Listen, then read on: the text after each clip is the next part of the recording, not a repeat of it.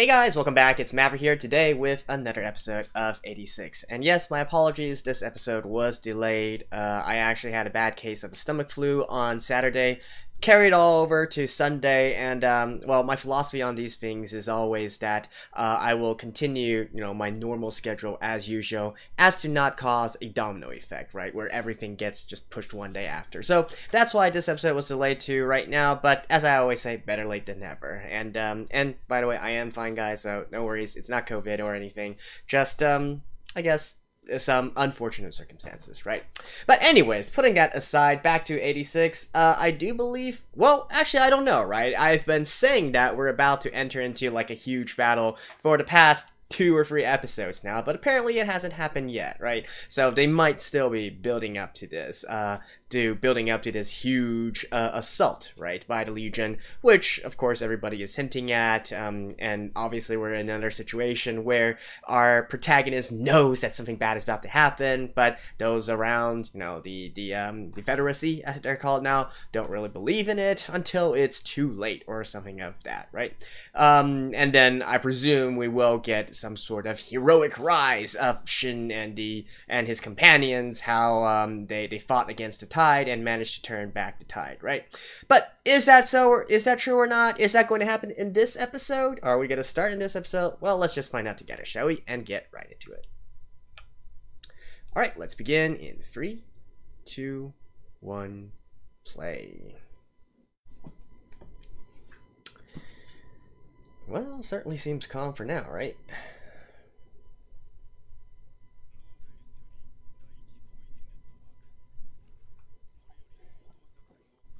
Oh, actually, I think we are beginning.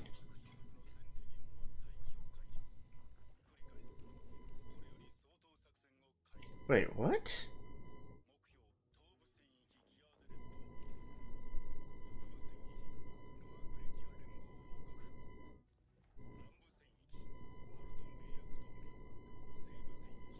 Okay, a full-out assault on all nations. Damn.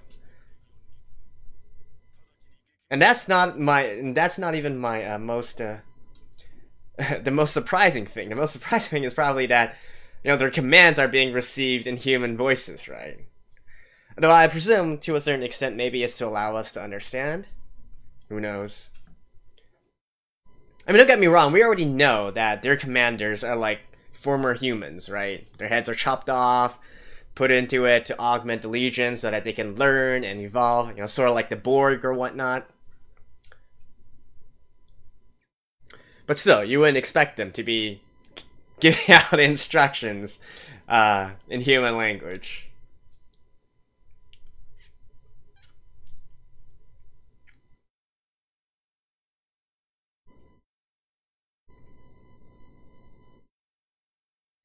But damn.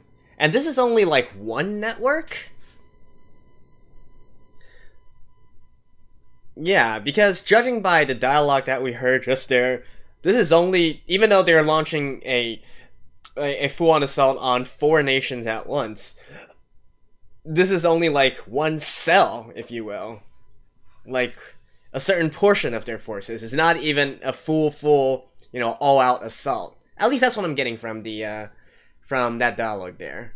It seems to imply that there are other networks, right?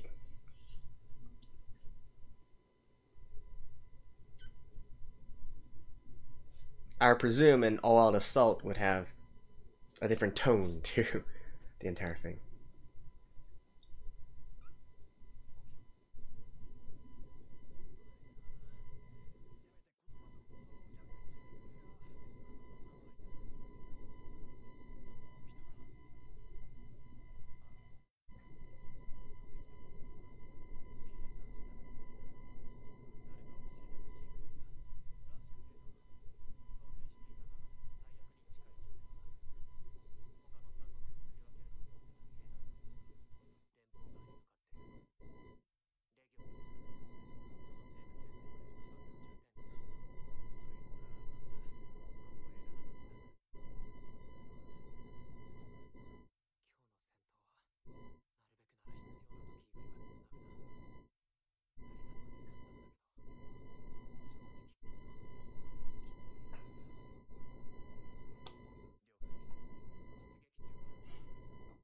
I wonder why the Legion does things like this, though. You would think, especially, you know, with their own intelligence and also borrowing.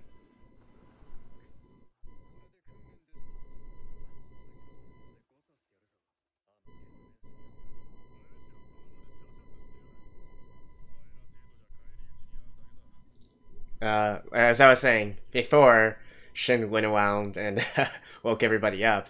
I was saying, you would think the Legion would also know to like concentrate their forces and try to attack one nation first. I don't know. Maybe we'll learn a little bit more in regards to that.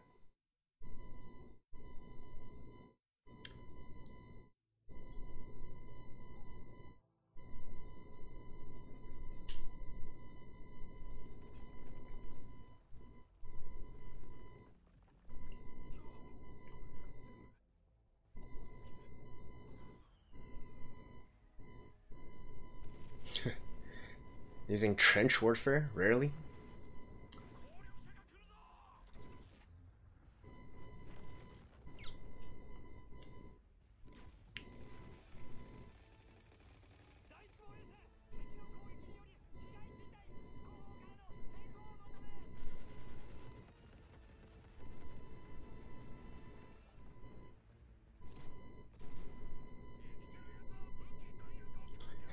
Wow, seriously. They're using like...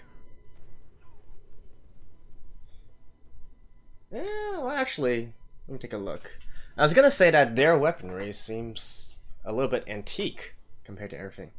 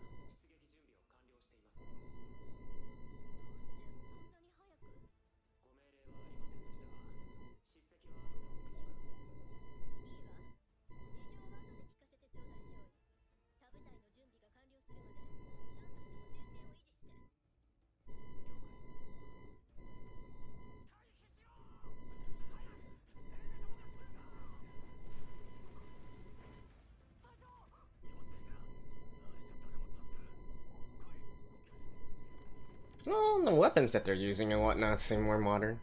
And armor.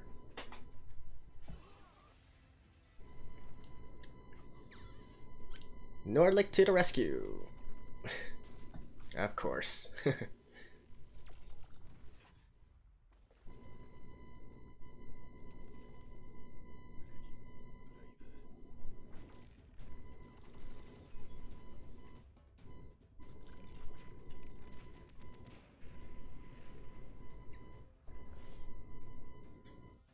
And I'm actually surprised that it's city combat as well.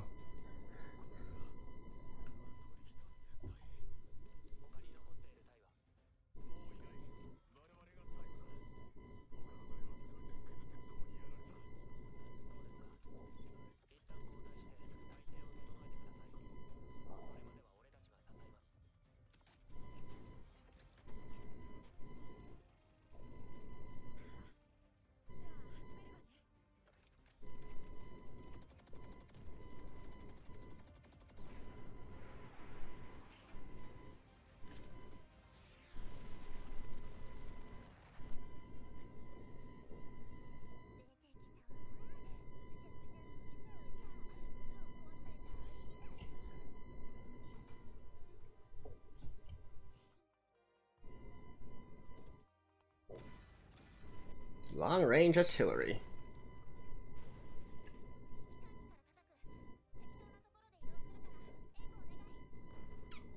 And I guess to a certain extent that's like a sniper, eh?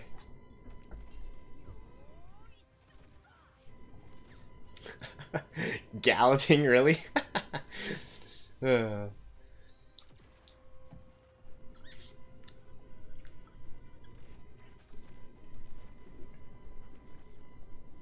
I mean, certainly it's better for them to fight in an urban environment, right? Guerrilla warfare tactics work better that way. You need some sort of cover. And obstruction of vision.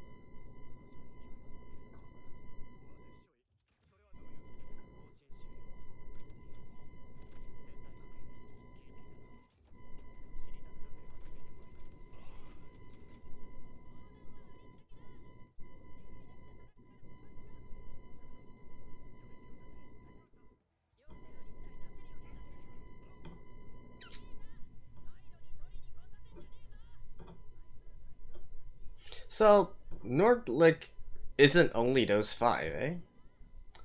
Judging from that, it seems that there's many more as well.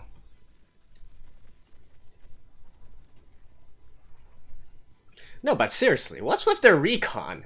Like, if there's like a huge force like this right outside your front door, shouldn't you be able to detect at least that much?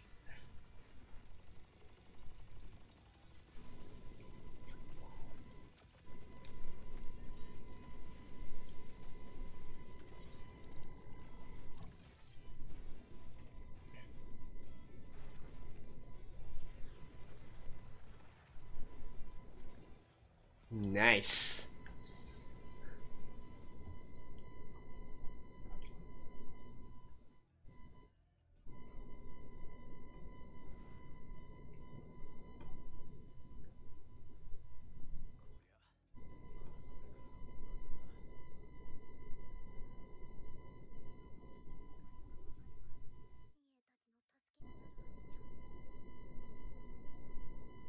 Mm-hmm.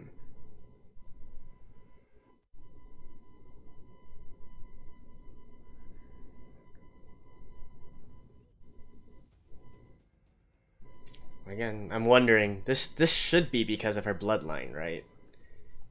Now, my suspicions, at least, or my theory, is that because the Legion were created by the Imperial family,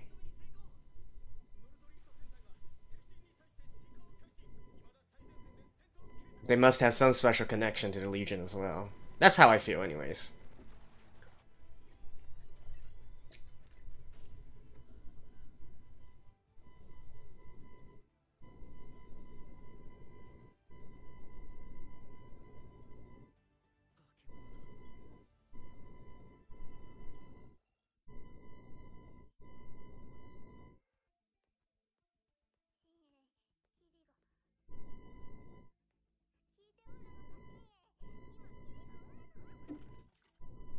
It's on the battlefield.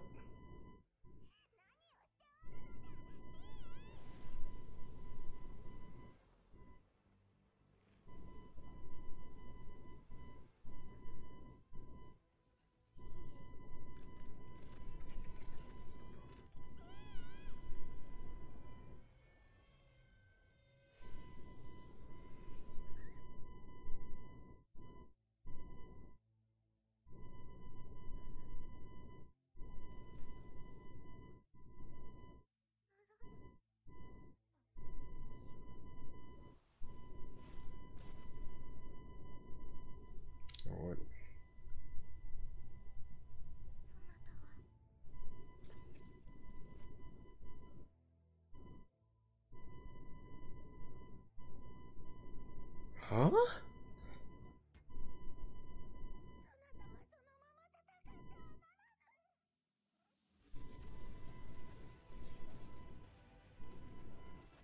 Was he somehow corrupted by the Legion the last time they fought?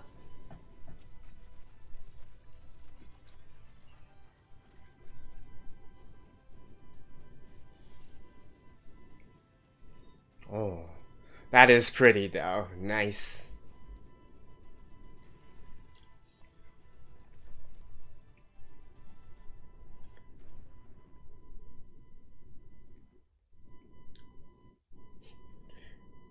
Right as the sun comes up, eh?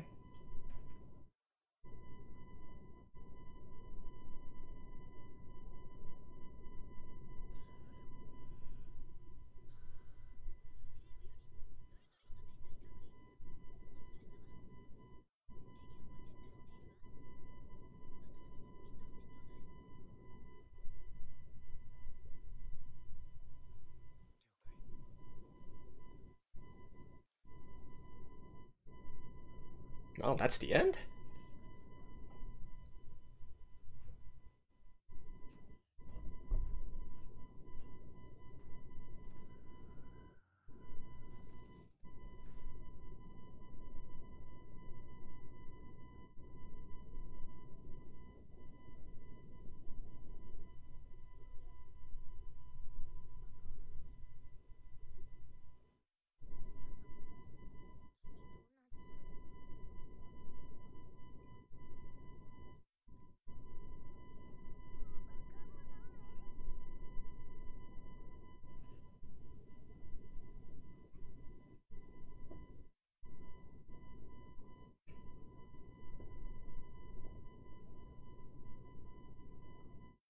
It's so hard to know if it's actually just a, you know, a Shin problem by himself. Like, this is all he knows and whatnot.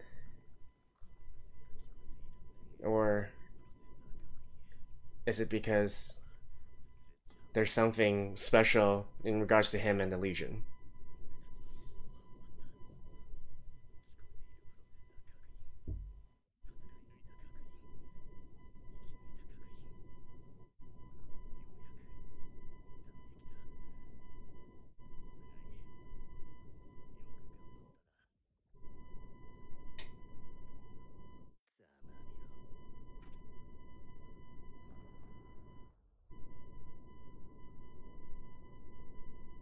So the other three nations, how are they doing?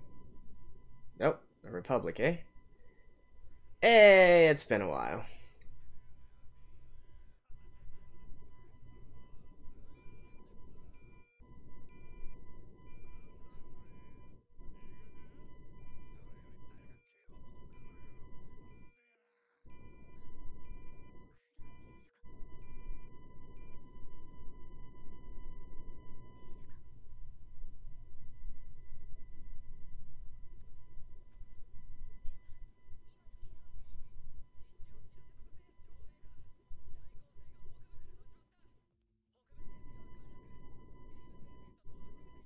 Oh, this is at the same time, right? This is happening at the same time as what Shin and the others were doing.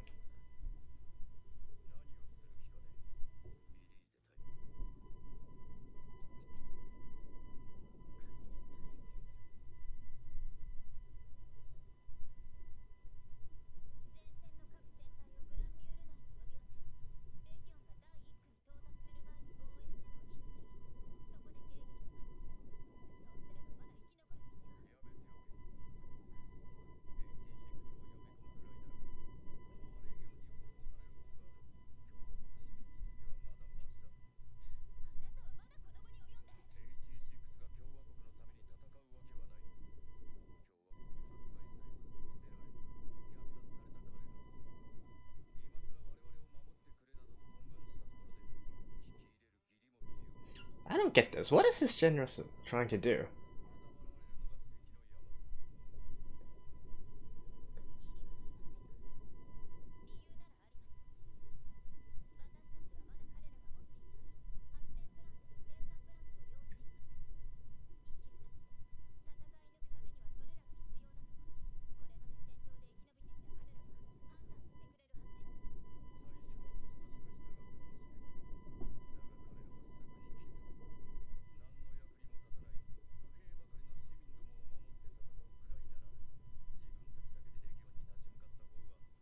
So does the general actually want to destroy the Republic? I don't...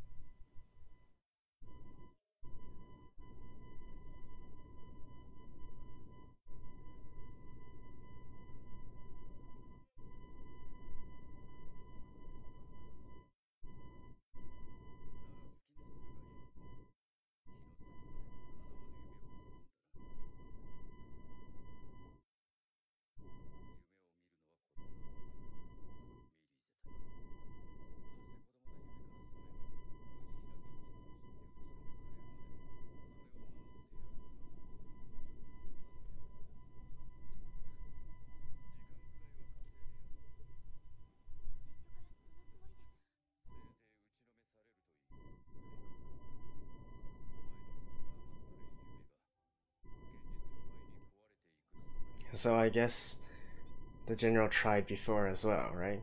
Or he simply got too pessimistic about the entire situation. But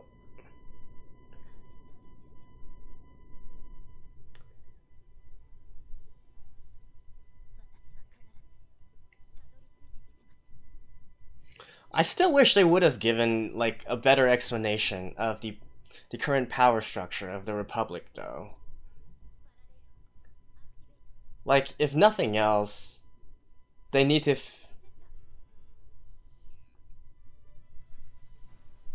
Alright, she's taking full control of the battlefield now.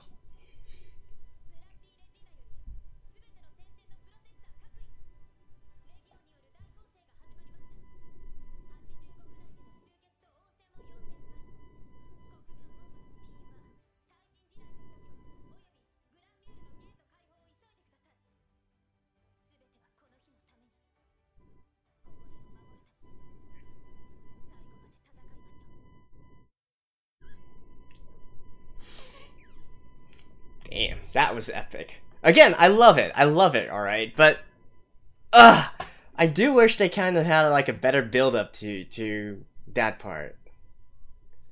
Alright, see you guys after this. Oh, actually, it seems that there's a little bit more after the end. Let's watch this together in 3, 2, 1, play.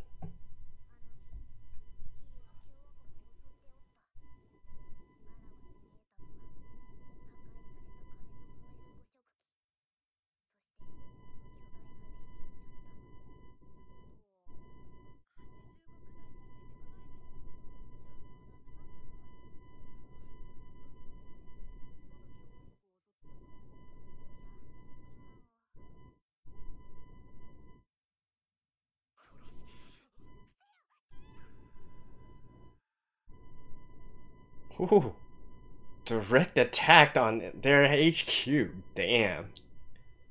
Okay, that is interesting. Well, see you guys after this.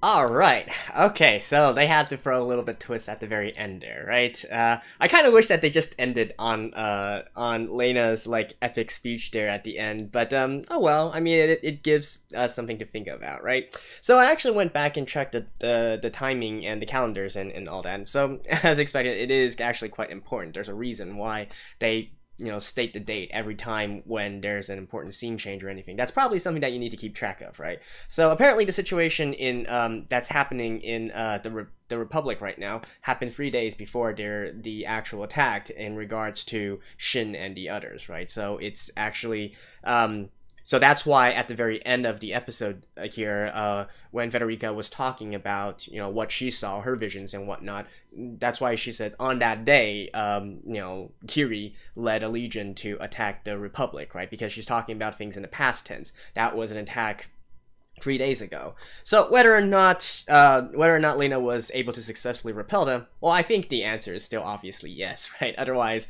she is one of the main characters after all. And I highly doubt that the Republic would just fall just like that, right?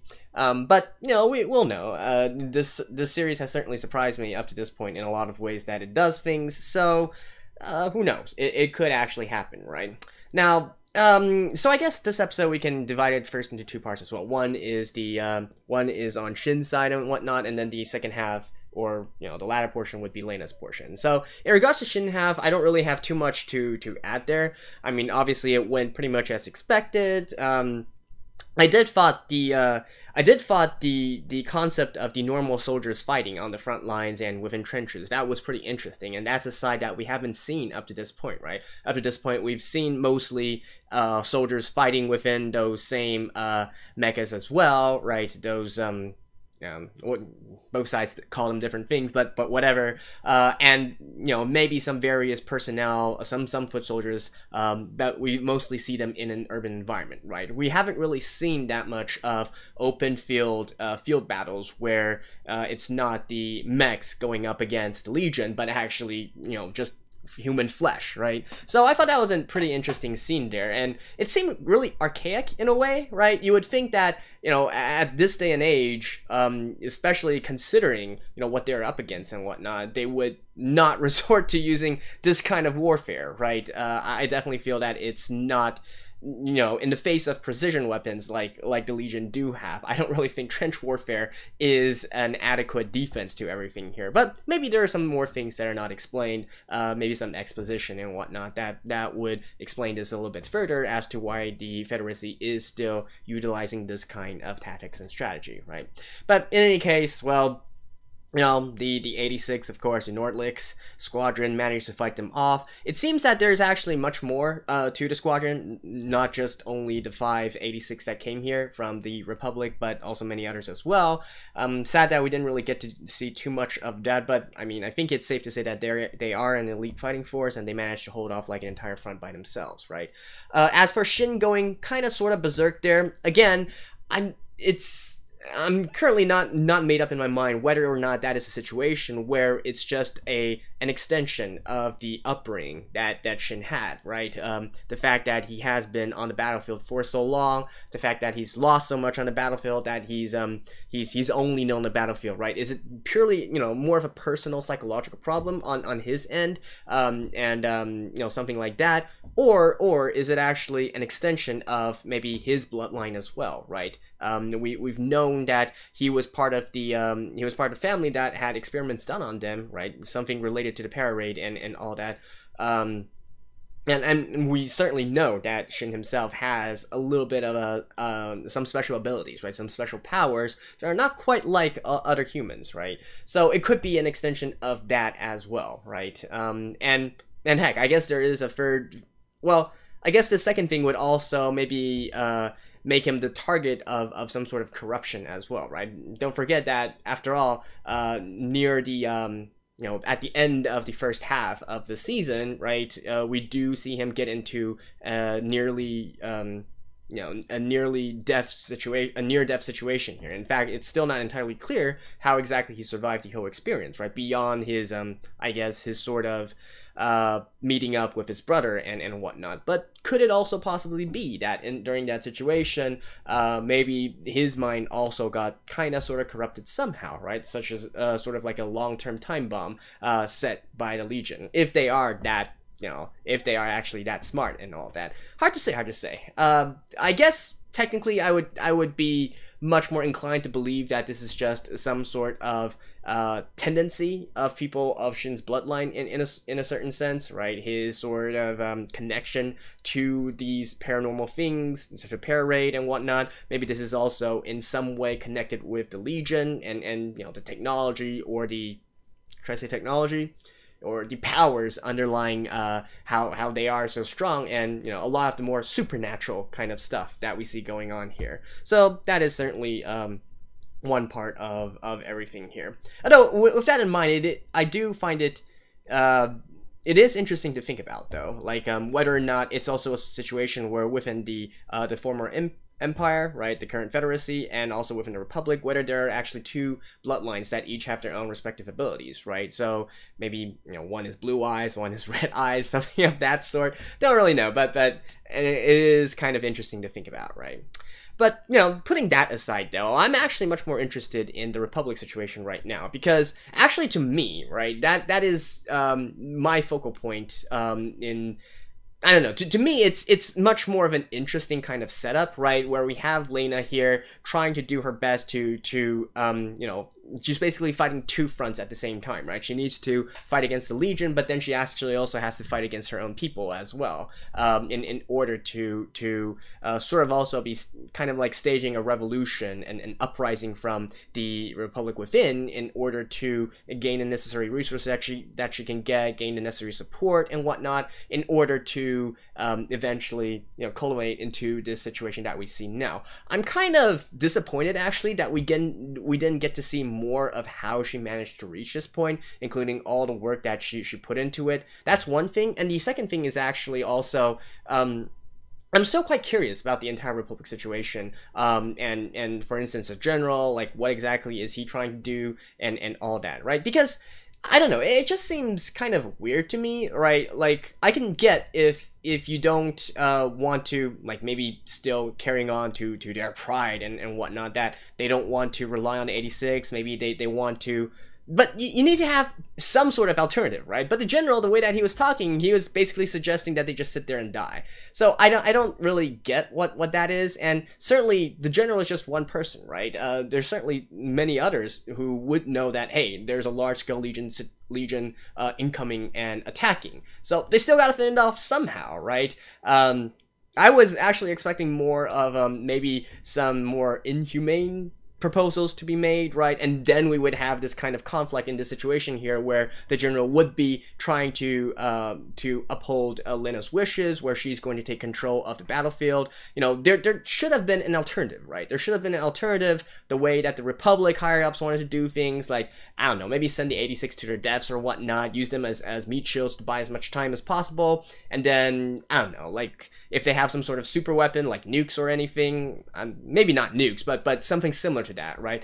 I guess Lena mentioned something about a railgun before, maybe something like that, and I don't know, maybe use it as a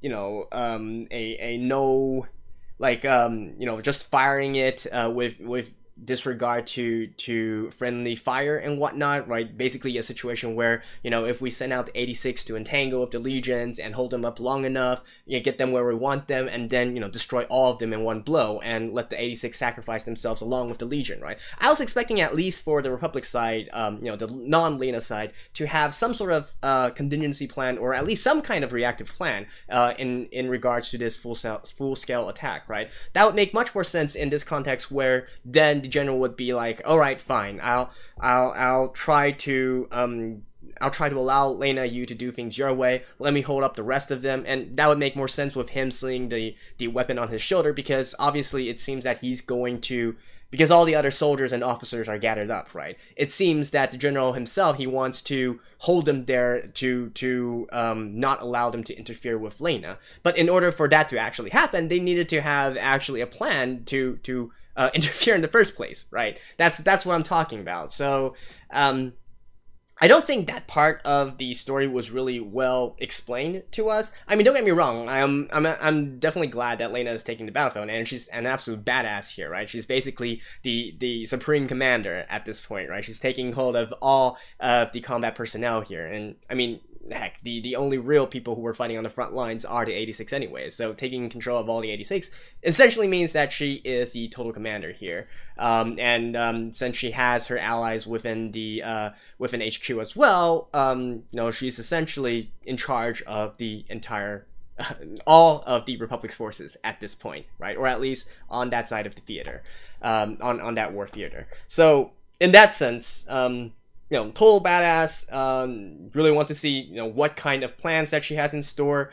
I highly doubt it's just going to be okay, try to send the 86 out to buy as much time as possible, right? It can't be as simple as that. There has to be like some sort of weaponry, or maybe some sort of trap, some sort of plan that she has in mind in order to face off against this full-on assault, which she actually has known about she has known was going to come for a long time already, right? So I don't know, maybe we're going to we're going to look at things in a sort of like a flashback fashion, right, where we see that she is under this kind of situation right now, but then we maybe in the next episode we do some flashbacks into like a week or a month before, and then we go through, we follow through Lena's path once again and everything that she's tried to accomplish up to this point, so that she can survive this conflict, this battle, and potentially in the future meet up with Shin and the others once again, right?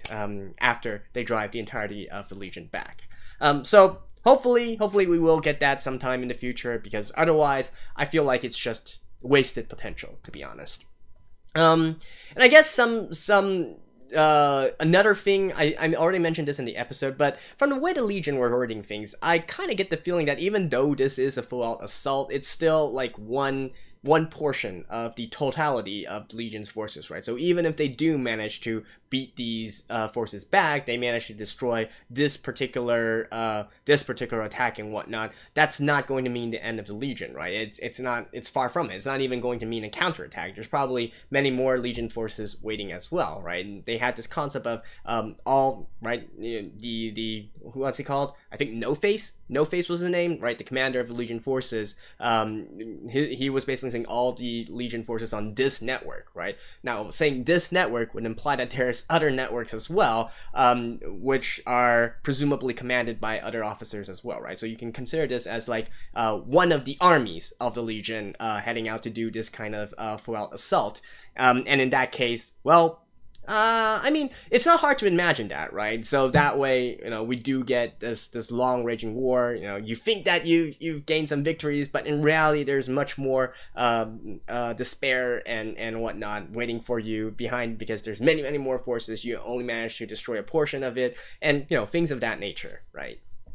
And also beyond that, once again, I'm still quite puzzled as to why the Legion would actually choose this kind of strategy, where they attacked all four nations at the same time, right? Again, I feel like it would be much more prudent to maybe just focus all of the Legion's forces on attacking one nation first, and then managing to wipe it out, and then heading out towards another kingdom, rather than dividing the forces into 4 different parts and then striking them simultaneously, right? Because certainly it seems that the nations themselves aren't mounting any counterattacks, right? So if they are going to turtle up and just wait, why not use that as why not use that opportunity to really concentrate all your forces into one point and break it, right? So I'm highly curious as to what is the Legion's reasoning for that as well. Or was that actually a deliberate move, or maybe for those so-called commanders of the Legion, whether or not they still have some sort of conscience, and this is actually them helping the humans in some sort of weird way. I don't know. That's just my guess, but for fighting machines and whatnot, for an AI that's really supposed to find a way to battle and to wear down your enemy and whatnot, it's certainly not fighting very smartly, right? So much for being a war machine and whatnot. But yeah. Anyways, I think I've been rambling on a little bit too long. Again, my apology for the late episode for this week.